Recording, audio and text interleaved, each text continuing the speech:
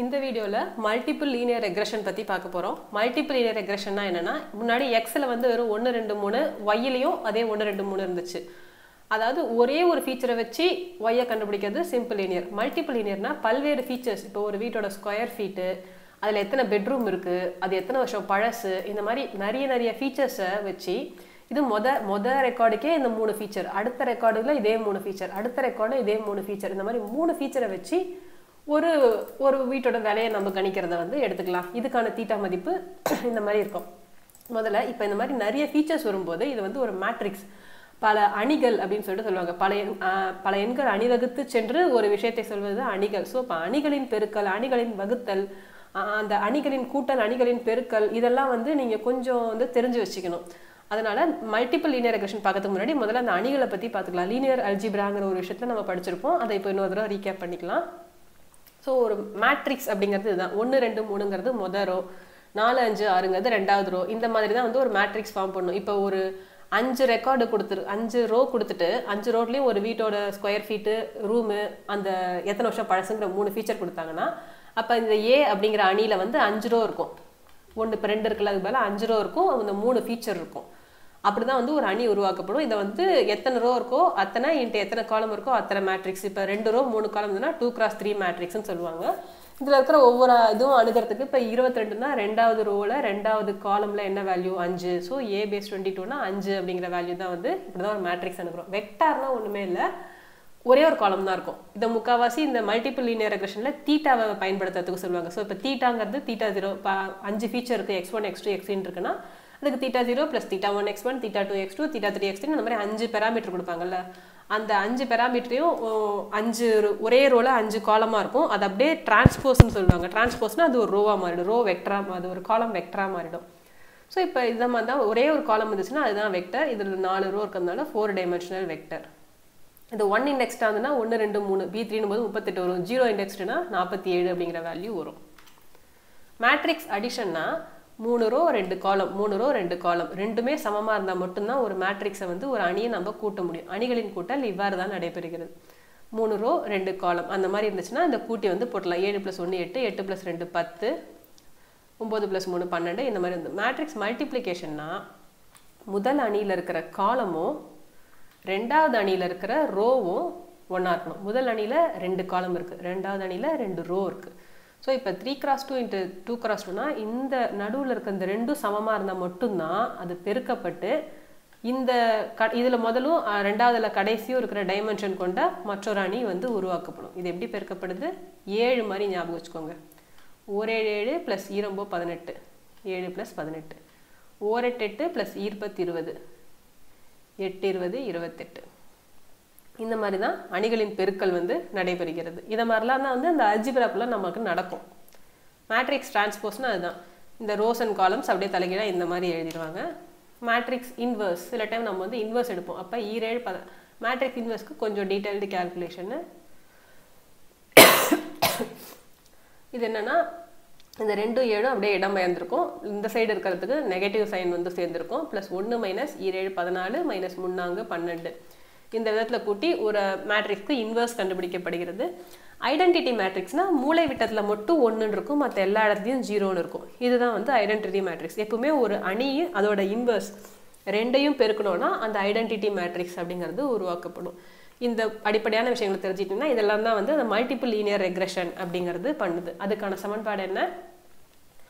இப்போ ஒரு 3 ஃபீச்சர் இருக்குன்னா theta 0 + theta 1 x1 theta 2 x2 + theta 3 x3.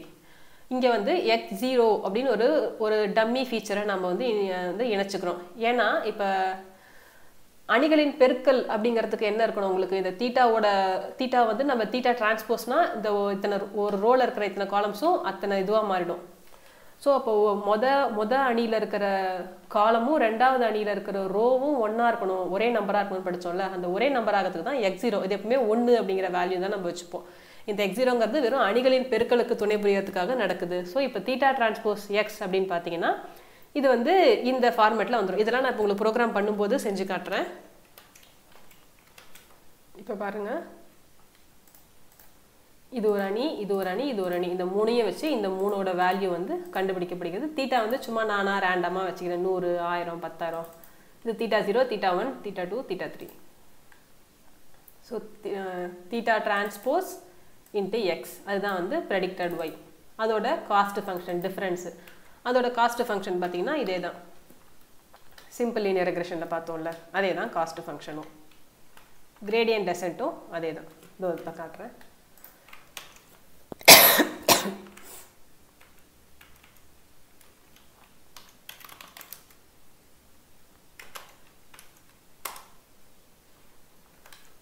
So இப்போ அந்த டிஃப்ரென்ஸ் வருது ஸ்கொயரு. இதுக்கான ஃபங்க்ஷன்ஸ் வந்து நம்ம எல்லாமே மேட்ரிக்ஸோட ஃபங்க்ஷன்ஸ் தான் நம்ம யூஸ் பண்ணியிருப்போம். h of x minus y the whole squared அப்படிங்கிறது தான் h of x minus yங்கிறதே ஒரு அணியாக தான் வரும். அந்த அணிக்கு எப்படி நீ ஸ்கொயர் கண்டுபிடிப்ப? இந்த np dot numpy dot square of difference அதோட சம்மேஷன் அந்த மாதிரி எல்லாமே வந்து அணிகளில் நடைபெறதுனால இது கொஞ்சம் வித்தியாசமாக இருக்கும். இந்த ஃபங்க்ஷன்ஸ்லாம் நீங்கள் நம்பையில் இருக்கிற ஃபங்க்ஷனை நீங்கள் பயன்படுத்தி பார்க்கலாம். ஸோ இப்படி தான் மல்டிபிள் லீனியர் ரெக்ரெஷன் நடக்குது. இதுக்கான கிரேடியன்ட் டெசன்ட் பார்த்தீங்கன்னா இதே தான், theta 0, theta 1 ஆல்ஃபா அந்த அளவில் பார்ஷியல் டெரிவேட்டிவ் நம்ம கண்டுபிடிக்கணும். ப்ளஸ் நம்ம சிம்பிள் லீனியரில் பார்க்கும்போது h of theta 0க்கு h of x minus y மட்டும் இருந்தது, theta 1க்கு h of x minus y into x இருந்தது. இங்கே theta 0வோடையும் x0 அப்படின்னு நம்ம ஒரு டம்மி வேரியபிள் ஆட் பண்ணோம்ல. இந்த இடத்துல வந்து x0ன்னு நம்ம சும்மா ஒன்று கொடுத்தோம் வெறும் அணிகளின் பெருக்களுக்காக. அதை வந்து நம்ம இங்கே கொடுத்துட்டோம்னா இப்போ கிரேடியன்ட் டெசன்ட்டும் இந்த மாதிரி தான் நடக்கும். சரியா? ஸோ இப்போ இப்படி தான் வந்து மல்டிபிள். இதே மாதிரி இந்த குறைஞ்சளவு தீட்டா கண்டுபிடிக்கிறது கிரேடியன்ட் டெசன்ட் சொல்லிட்டு நம்ம சொன்னோம். இதுக்கு வந்து இப்போ மேட்ரிக்ஸாக இருக்கும்போது அந்த குறைஞ்ச தீட்டா கிரேடியன்ட் டெசன்ட் செய்கிற வேலையை இந்த ஒரு ஈக்குவேஷன் கூட செஞ்சிடும். X transpose into X in the whole inverse into X transpose into Y. இந்த ஈக்குவேஷன் வச்சு கூட நீங்கள் குறைஞ்ச அளவு தீட்டா அந்த கிரேடியன்ட் டெசன்ட் வேலையை நீங்கள் வந்து குறைச்சிக்கலாம். ஆனால் ஃபீச்சர்ஸ் அதிகமாக இருக்கும்போது இது வந்து பயன்படுத்தாது. ஸோ இன்வர்ஸ் கண்டுபிடிக்கலாம் ரொம்ப லேட் ஆகும். ஸோ அப்போ கிரேடியன்ட் டெசன்ட் நீங்கள் யூஸ் பண்ணிக்கலாம். இப்போ மல்டிபிள் லீனியர் ரெக்ரெஷன் பற்றி சொல்லும்போது ஃபீச்சர் ஸ்கேலிங் அப்படிங்கிற ஒரு விஷயத்தை வந்து நம்ம நல்லா தெரிஞ்சுக்கணும். ஃபீச்சர் ஸ்கேலிங்னா என்ன? இப்போ இதில் வந்து இதெல்லாம் ஃபஸ்ட்டு 1 அப்படிங்கிறத வந்து நான் தீட்டா x0வோட மதிப்பு அணிகளின் பெருக்களுக்கு துணை புரிக்கிறதுக்காக அதை விட்டுடலாம். அடுத்ததான் வந்து ஒரு வீட்டோட ஸ்கொயர் ஃபீட்டு 800, 1200, 2400 இருக்குது. ஆனால் அடுத்த ஃபீச்சரே பார்த்தீங்கன்னா வெறும் 2, 3, 5ன்னு இருக்குது. ஸோ இதெல்லாம் வந்து 100 கணக்கில் இருக்குது, இதெல்லாம் 100 கணக்கில் இருக்குது, இதெல்லாம் வெறும் ஒரு 2, 3, 5 இந்த மாதிரி சிங்கிள் டிஜிட்டாக இருக்குது. இது எல்லாத்தையுமே ஒவ்வொரு ஃபீச்சரையுமே ஒரே மாதிரி ரேஞ்சில் கொண்டு வரது தான் வந்து ஃபீச்சர் ஸ்கேலிங் அப்படின்னு சொல்லிட்டு சொல்லுவாங்க. இதோட ஃபார்முலா என்னன்னா அந்த ஒரு particular value minus mean of all value divided by maximum minus minimum. இப்போ சதுரடியில் மேக்ஸிமம் என்ன 2400, மினிமம் என்ன 800. அதுதான் 2400 மைனஸ் 800. அப்புறம் அந்த particular value minus mean of all value இந்த 800 மைனஸ் 800, 1200, 2400 மீன். ஸோ அதை இந்த ஒரு ஃபார்முலா வச்சு மொதல் ஃபீச்சர் 800க்கு கண்டுபிடிச்சாச்சு, 1200க்கு ஃபீச்சர் ஸ்கேல் பண்ணியாச்சு, 2400க்கும் ஃபீச்சர் ஸ்கேல் பண்ணி மைனஸ் 0.5, 0.25, 0.5ன்னு சொல்லிட்டு கொண்டு வந்தோம். இதுதான் வந்து ஃபீச்சர் ஸ்கேலிங். அதே மாதிரி தான் அறைகள், 2 அறை தான் சின்னது இருக்கிறதுலே, அறைகள் வந்து 5 அறை பெருசு. So maximum minus minimum particular value by mean of all values. அது இப்போ எல்லாமே